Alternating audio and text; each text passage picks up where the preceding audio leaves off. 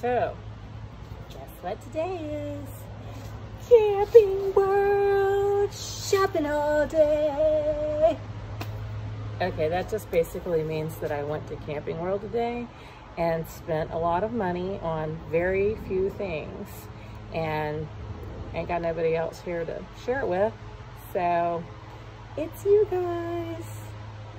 Number one on the shopping haul list, the one and only Honda 2200. Oh yeah, that's right. This is my new boyfriend. Thank you very much. I've been putting off buying a generator all summer long. I figured I'd travel all around. I would talk to different people, find out, you know, what everybody else is using, blah, blah, blah, blah, blah. And even decide if I actually liked living in my camper. Yeah, there was that too, before I went through any more money at it.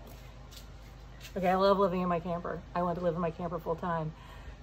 But if I can't do that quite yet, I will run away as much as possible. And part of the running away means that I want to do more dispersed camping, boondocking stuff. Simply for my air conditioner. Which reminds me, air conditioner. I put in a soft starter. I did it last night and into this morning because it took a really long time. And I'll talk about that in another video that you may or may not want to see.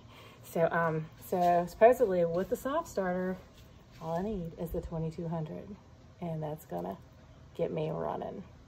I'd love to know if anybody else has a soft starter on their AC. Please tell me that I did the right thing, because this bad boy is non-returnable. Okay, so that was the real reason for going Camping World. Got some oil for the new boyfriend. And things that I realized I needed when I was on the road.